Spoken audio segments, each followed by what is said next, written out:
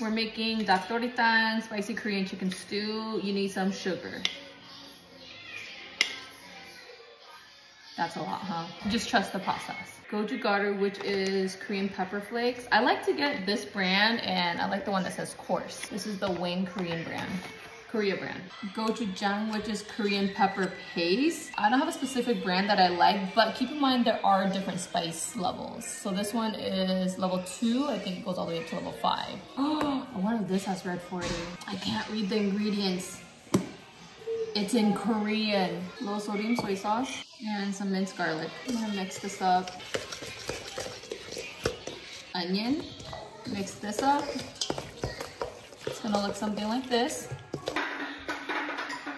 Andy bought him a drum. Next, we need to cut some slits into our chicken!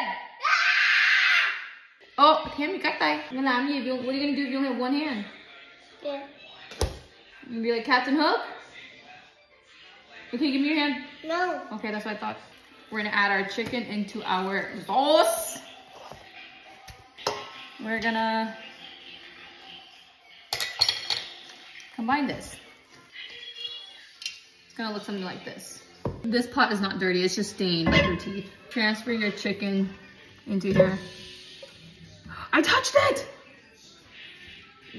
Me and raw chicken, I could do raw beef, raw pork, but chicken, I can't. Add some chicken stock to this. We're gonna turn the heat on and bring this to a boil. This is coming to a boil. I'm gonna reduce my heat and cook this for 20 minutes covered. While our chicken is cooking, we're gonna prepare our veggies. We got some carrots, potatoes. I'm gonna soak them in water so they don't brown. And some jalapeños or serranos if you want it to burn your booty hole. I think my husband wants his to stay intact. After 20 minutes of simmering, this is what our chicken's gonna look like. We're gonna add our carrots and cook this for 5 to 10 minutes. Let's make sure our carrots are submerged. That's good enough. And we're gonna cover and cook this for 5 to 10 minutes. I already said that. After 5-10 minutes of adding your carrots in, you're gonna add your potatoes.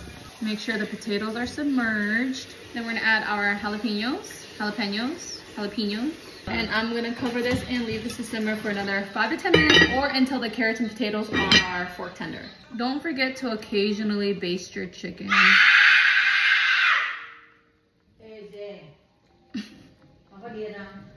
That's my mom. Mom, biết sao age nó la như vậy không? Tại nó đẻ tháng 11. Tháng 11 nó người ta nói là mấy đứa nó là. After another 5-10 minutes of adding your potatoes, all your veggies in, we're gonna check to see if our carrots can be pierced with a chopstick. And that's good. Butt time. Butt. Drizzle this with some sesame oil. Top this off with some scallion and you're done.